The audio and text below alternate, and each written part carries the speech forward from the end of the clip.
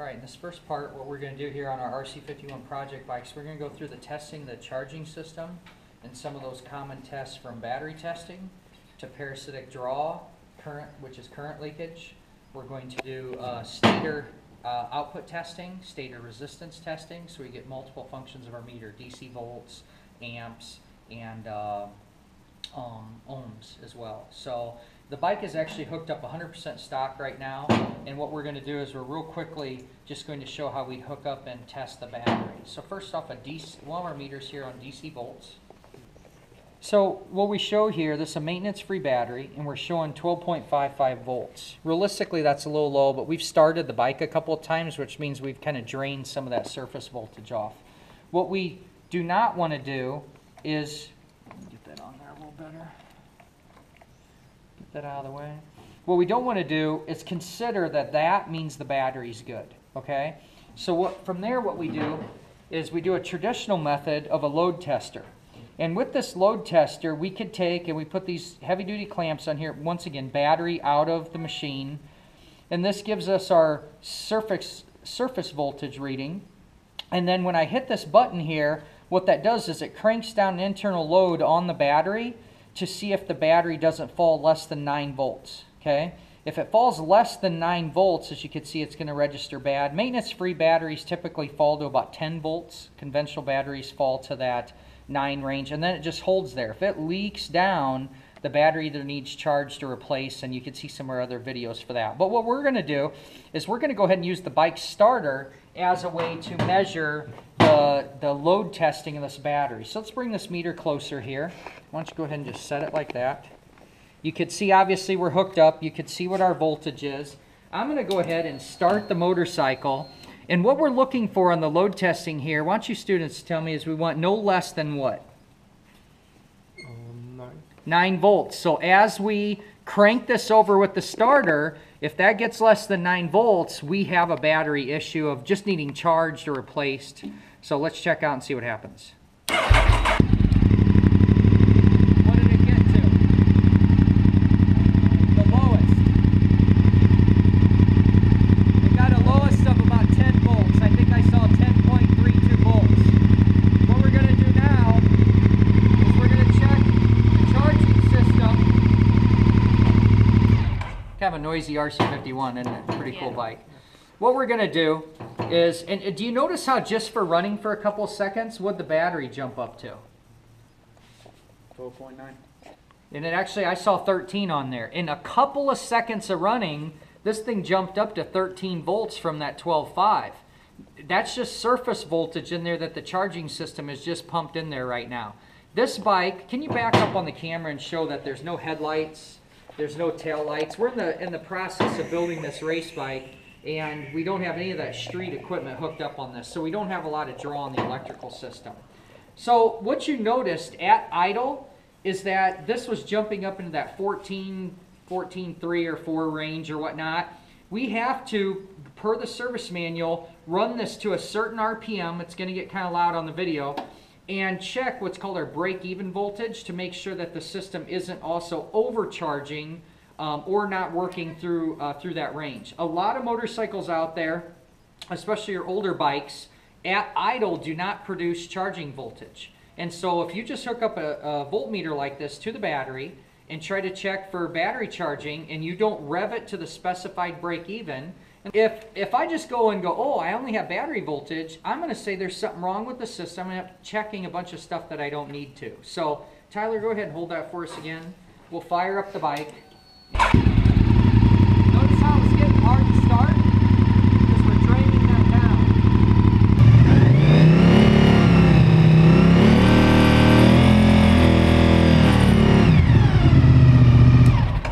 Okay.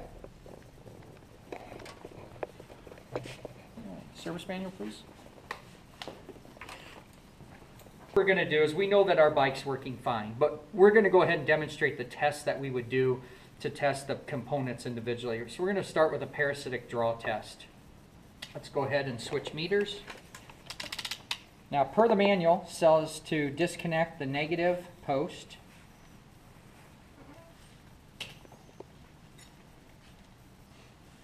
Thanks, Brent. Okay.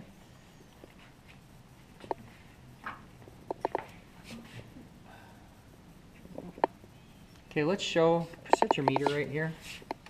So what you're going to see here is when you do amp testing, we need to complete the system in what we call a series test. You have to watch some of our other videos for more information on that. But in the series test, we need to go through the meter. So what we want to do to not have a negative sign show up on this is we're going to go ahead and hook our positive up to our cable, because the battery flow right now is going from the battery through the motorcycle electronics, through the negative cable. Now we're going to go through the meter, out of the meter, and then we're going to go ultimately to ground with the ground cable here.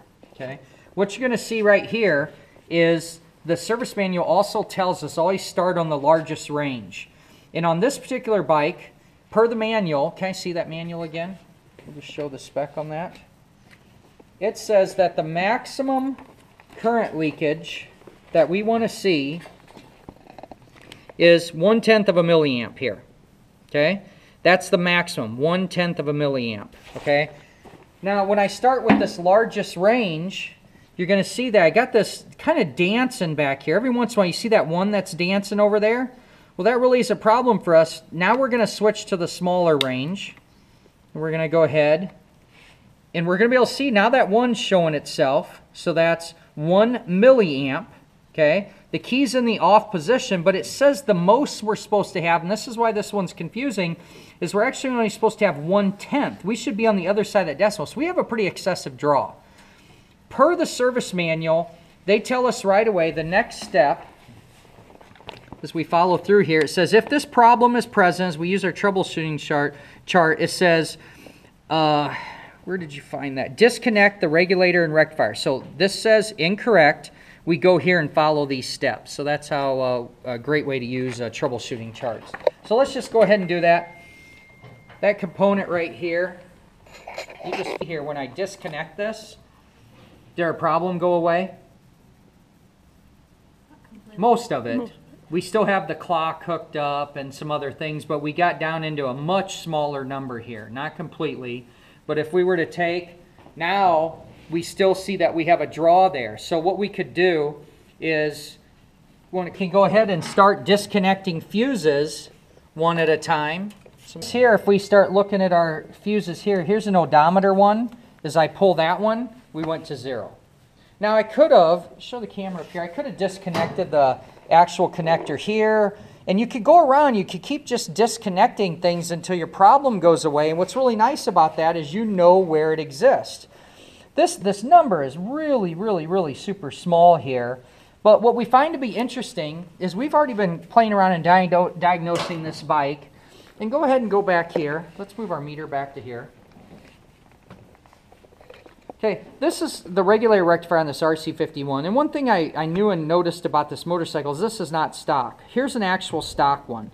You see it's much larger in size. My connectors are exactly the same, but this is an OEM one. Okay, now I want to show you something that's pretty interesting here. So we're going to go ahead and once again, we have this disconnected here. I'm going to go ahead and fully disconnect the stator side of it too.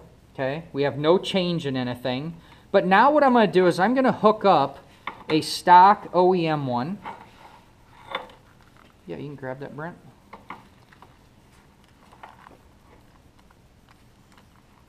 Okay, now remember we had that one before, right? So now as we have this, we're basically holding this onto the chassis here. I'll go ahead and even just hook it up fully. Okay, we've got this, you know, resting on here. It's not the same as being bolted on. So this one's disconnected and you can see what we have happening here. So watch this. Just to prove a point, we do a lot of things around here called ABA testing. I'm going to go ahead and, okay, I'm going to switch back to this aftermarket one, the one where we think we have the problem, and look at our problems back. Okay, so we know something's going on. Problem present with this one, but the one thing we haven't done is actually ran the bike to see if the charging system still works. So go back to DC volts.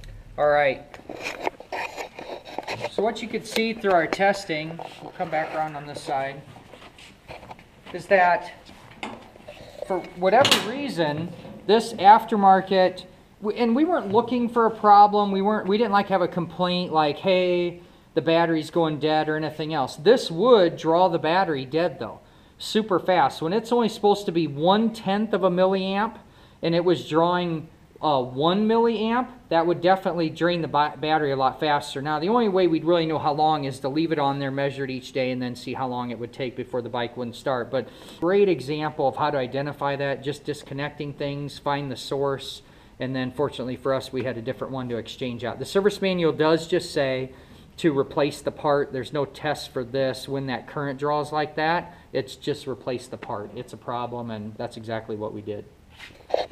All right, we're going to move to another part of the video here, and we're going to test the coil, the stator coil that's in here, and that's what comes up to this connector. So we're going to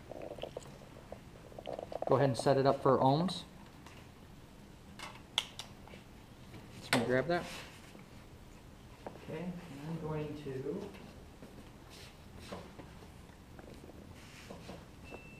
let's see if you guys remember this from your because you guys were using the training boards, weren't you? Mm-hmm. Yep. Okay. So what I'm going to do is just make it easier here, and we're going to we have a coil in there with 3 windings, and what we want to do is we want to test between all those windings.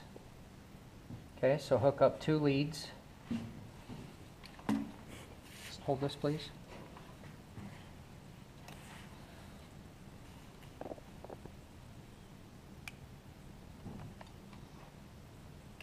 And it is best to use alligator clips and leave it alone, okay? Zeroed our leads to take out any potential resistance in the leads themselves. So now we're going to go ahead and hook across the stator. It's fine without the fuse in it, okay? Let's go and test that. All right, we're just going to go one leg to another.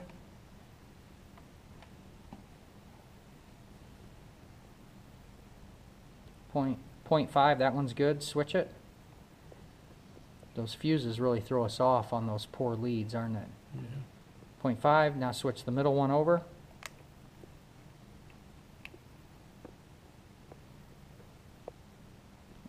So the continuity between all those is good. And even if we went to 0.6, we had 0.1 of resistance in there. We would subtract that from those. So we're good. We're within our specs. So now we just take one side of this, and we're going to go to the negative battery cable here since we're still hooked up, and we should have nothing, okay? We know they all have continuity to each other, so we don't need to switch in between each of those. So this stator's testing good, which we would expect it to.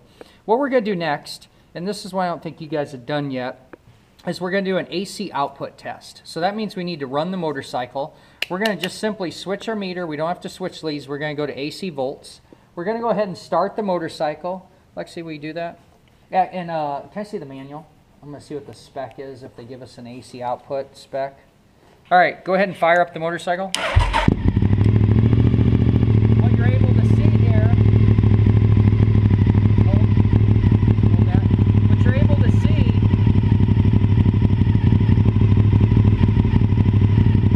got to be hooked up across 2 coils.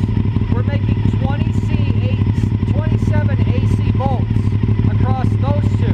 If I go here, 27, and I go here, I have 27. Go ahead and rev it up to 5,000.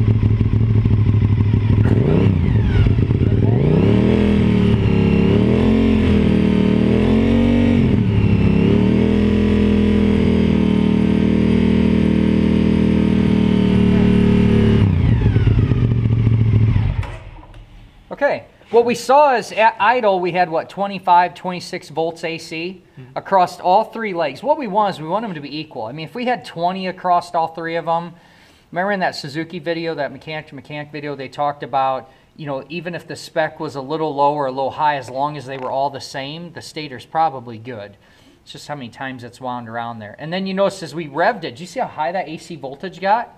That is exactly why. So at idle, we have 26 volts AC. We're going to rectify it, change it to DC volts, and we don't want any more than 15.5 going into the battery. You can see how important it is to rev the engine up Because at 86 volts AC, does this regulator rectifier have a lot bigger job to do? Okay, guys. That's some multiple ways that you could test the charging system on your motorcycle. It's very similar from one model to another.